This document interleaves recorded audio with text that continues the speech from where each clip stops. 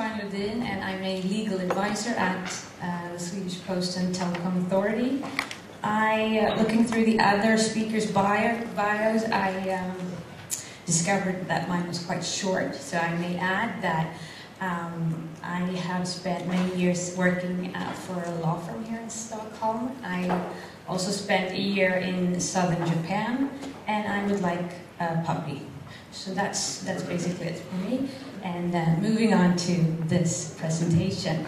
Now I work at the Network Security Department at PTS, and we have recently issued a new regulation on security measures to be taken by any provider of networks and services on the Swedish telecom market. And they concern operational reliability, so making sure that stuff function. And just to start with a bit of a background, we've actually had a recommendation in place since 2007, but as the name of it suggests, it's a non-binding document, and it mostly included provisions relating to risk assessment and risk management. And so why, you might ask, would PTS see a need for stricter regulation? Because the new regulation is binding. What has happened since 2007? Well, quite a lot, I would say, but for us it's these three factors. First of all, society is increasingly dependent on functioning electronic services. And we can also see that the number of users are still increasing, is still increasing in Sweden. And also we can see that the number of significant interruptions is not decreasing. Providers of electronic communication services and networks are obliged by law and regulation to report any interruption of significant impact to PTS. And so we can see through the reporting that the number is not increasing. We have a constant figure of around 50 incidents per year, which is quite high, we think. So together, this calls for a stricter regulation. In Sweden, we can see, this is actually for 2015 mainly, but we can see three main causes of incidents. First, every year or every other year, we have storms here, which will cause power outages, and that in turn will affect the telecommunications sector as well. So that's a big cause for incidents here, as well as cable cuts and human errors or faults relating to change management and configuration. So here are some of the things that we would like to fix with the new regulation. So the scope of the regulation is requirements concerning the technical and organizational measures that network and service providers shall take. And this is not something that we ourselves made up. It comes from EU regulation, and it's also in the Swedish Electronic Communications Act. And it says that you should take these technical and organizational measures to ensure a reasonable level of operational reliability. So it's the minimum level of operational reliability. And the provision may be divided into three different categories. First, we have general provisions for all providers. So all providers of networks and services, including, for instance, dark fiber providers or network owners. We have, secondly, provisions for providers who know how many uses that would be affected if a certain asset would fail to function. So here we have, for instance, not dark fiber providers, but instead service providers and communications operators, for instance. Thirdly, we have one provision for mobile network and service providers. And the second category, that includes provisions relating to redundancy and backup power. And the third one is for backup power and coverage. And the first one, those are quite more general, as the name suggests. First, we have a requirement that every provider must have a security organization. They must work long-term, systematically, and continuously with security issues. They must have pre-established roles, someone in charge of security issues. and they must also document all their processes, all their tests, etc. Every provider must also document all their assets and all connections, and also know what they do and where they are, etc. And then for all those documented assets and connections, every provider must carry out risk and impact analysis. And there are also certain threats that must always be considered when carrying out the risk assessment. I'll come back to that later, but there are certain requirements for the risk assessment.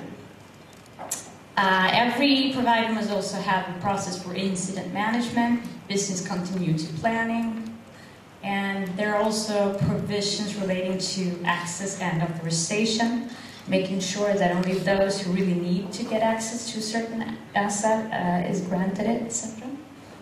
And there are also a provision relating to surveillance and preparedness, which means that you must at all times surveil your networks, active parts of your networks, and you must also at all times have people standing by to act if there's an alarm. And then lastly, we have some requirements that has to do with your risk assessment, as I said before. There are certain threats that must always be analyzed in your risk assessments, and you must also always take such measures to protect your assets and connections. And that has to do with physical and logical intrusion and other external impact, weather-related threats, and then threats related to plan changes. So before any major change to your network or service, you must carry out tests and also draft a restoration plan or a rollback plan.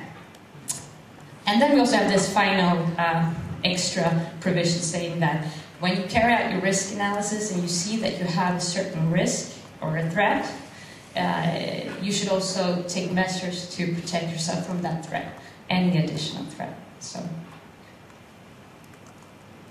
moving on to the second category, as you might recall, these were the first category were for all providers. These are only for those who are aware of the number of users, okay? And the first thing that they should do is classify their assets in terms of how many users or active access points that would be affected if that asset failed to function. So if you have more than 200,000 people that would be affected if a certain asset would fail, that would be a Class A asset. And a Class A asset could be a media gateway or an HLR, for instance, whilst a Class D could be a switch or a router or a large base station, for instance. So we don't really tell the providers how to do this classification other than this. So you yourself have to decide where to put your assets.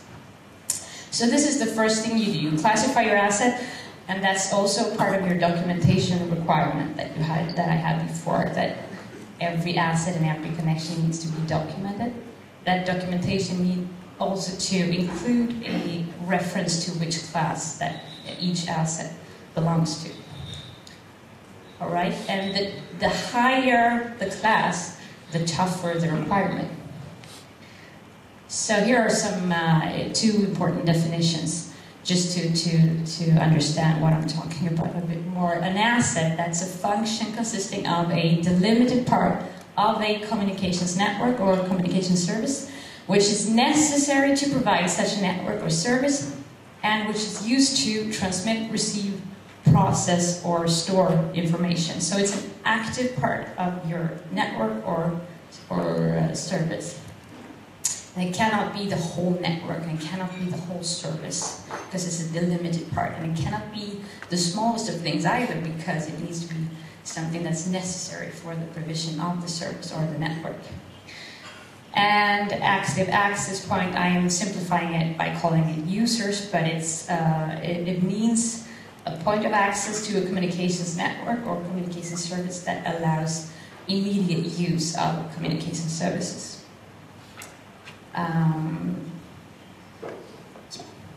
So the category 2 provisions relate to redundancy and backup power. I'm going to go through that real quickly. First, we have redundancy of assets, which means that the provider shall, through redundant asset, ensure that assets in classes A and B which cease to function do not cause any disturbance or interruptions to the service. For class C, it's enough to have, you could either have a redundant asset or you could have a critical part of the asset redundant. So if it's a critical card in a specific asset, then you just multiply that one. For class D, you could either have the critical components redundant, or you can have spare parts nearby and people who go and fix the problem after it happens. And you have 12 hours to fix it if it's a weekday and 18 hours at other times.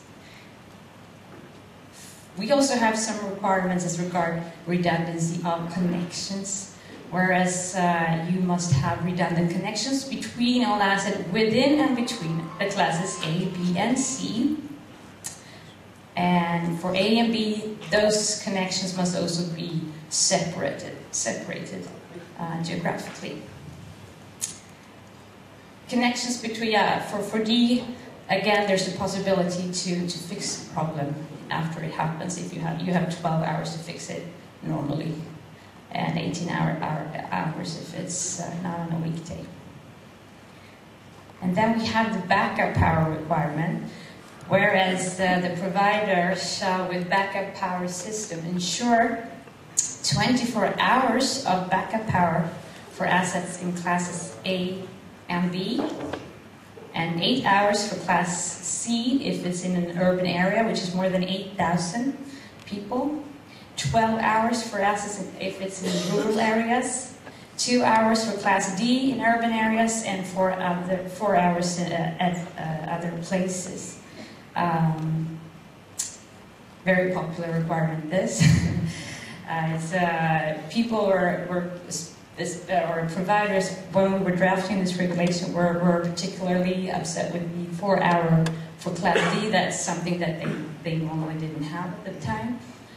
But we have seen that through statistics from the power sector, we can see that 80% of all the power outages in these areas would be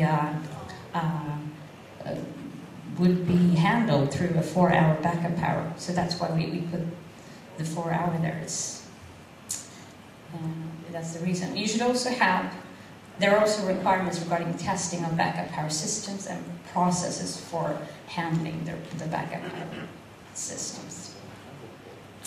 So the third category was for mobile service and network providers, and they shall ensure that regardless of the backup power requirements that I just mentioned for category 2, they should, regardless of the size of the asset, they must ensure that the service is maintained if there's a power outage for 1 hour in cities, and also maintain the coverage, and 4 hours in other areas.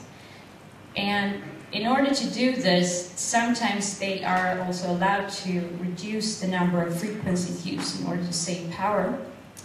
And if the remaining capacity then is not enough to uphold all these services, the provider shall firstly maintain voice services, secondly messaging services, and thirdly data communication services. And this is quite controversial. I think that we, 2016, still believe that voice services should be maintained. But we're quite aware that this might change in the future, but we have discussed this for many hours within PTS and decided that still, 2016, we think the most important service is voice. Okay. And also these requirements are quite costly for many of the providers, so we have also, and not only that, they could sometimes be inappropriate, the measures that we've stated, which have led us also to include a provision that says that PTS may grant exemption from redundancy and backup power requirements if the measure itself is inappropriate in relation to the positive impact, if other regulation prevents the measures or the measure, or if the measure is inappropriate in relation to in relation to that it concerns an asset or connection that will be removed within short. But there are some instructions on the PTS website on how to receive such an exemption. It's not just to look at. We assess whether or not a provider should be granted an exemption. And in any case, the provider must also take alternative measures to limit the effect of the prescribed measure not being taken.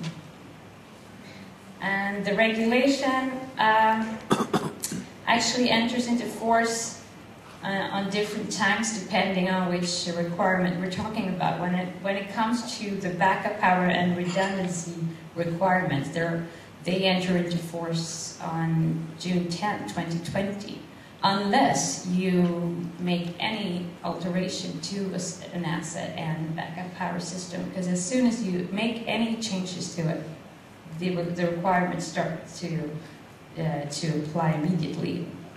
And also for the Category 1 requirements, the ones that I started with, the risk analysis, the business continuity planning and all that, they've already entered into force. So we're actually starting already to supervise these requirements. And the actual regulation may be found at pts.se. It's been translated also into English. And you can also find our plan for upcoming supervision of this regulation, because it's already started.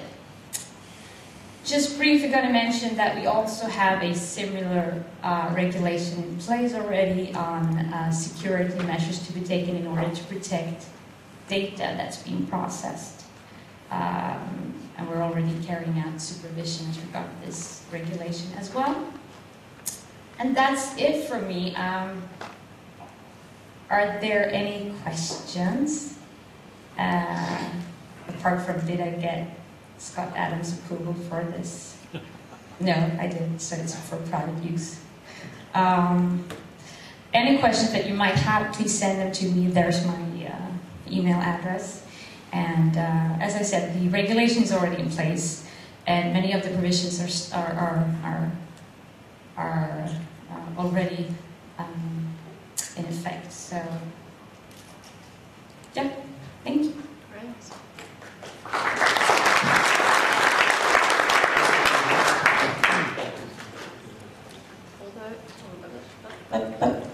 Although I think there was a question.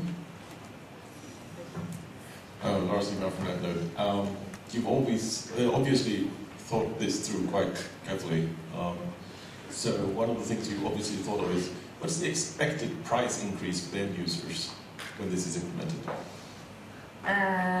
Well, first of all, this regulation, we started to work on it, I think it was 2012. So it took us a few years to complete it.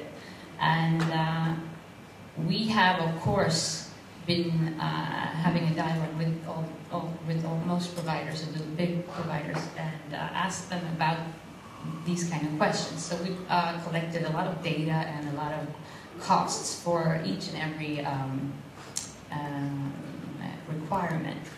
And we haven't really done that sort of detailed analysis of the actual increase. They have said that this will probably lead to an increase in consumer prices, but we haven't seen that so far, at least. So I don't have a figure. No, I don't. But the total cost for the whole regulation was estimated to around 1 billion Swedish crowns from PTS, at least, and from the providers, I think it was the double.